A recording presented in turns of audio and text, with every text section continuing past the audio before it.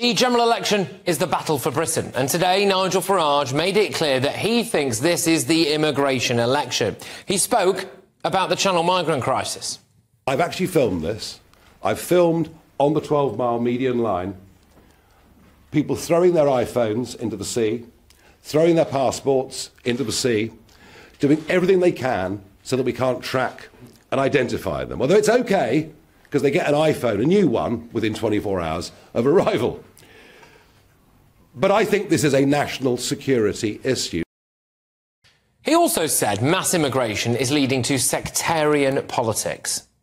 And you might have noticed that Angela Rayner yesterday was campaigning in her constituency, begging a group of Muslim leaders to please vote Labour.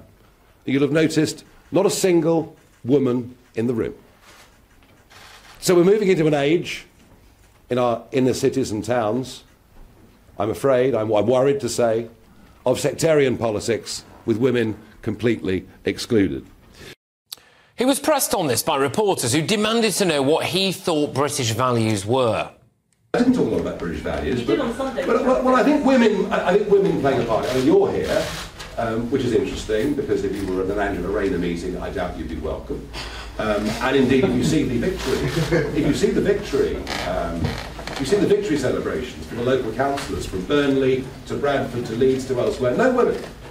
The idea that I'm saying this is all British Muslims is absolute nonsense. Let's remind ourselves now of that Angela Rayner clip. I know that people are angry about what's happening in the Middle East, and I said live on TV, and I say to this day, if me resigning as an MP now would bring a ceasefire, I would do it. I would do it. Well, this is how BBC newsreader Greta Guru Murthy, whose brother Krishnan, complete coincidence of course, reads the news on Channel 4, reacted to Nigel's speech. He has said that this is now a matter of national security. Nigel Farage with his customary inflammatory language there at a Reform UK press conference. Not particularly neutral there. The apology followed. Nigel Farage. Now, an apology. Earlier today, we heard live from Nigel Farage speaking at that election event we just saw. And when we came away from his live speech, I used language to describe it, which didn't meet the BBC's editorial standards on impartiality. I'd like to apologise to Mr Farage and viewers for this.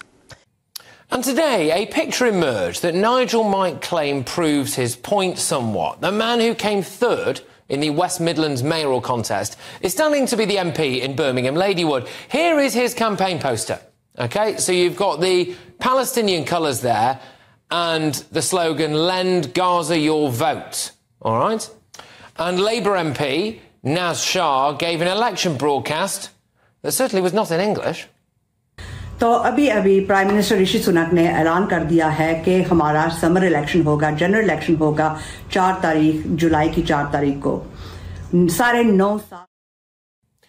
Is it inflammatory to talk about sectarianism in Britain, a failure of integration, assimilation and multiculturalism? Or is it just stating facts?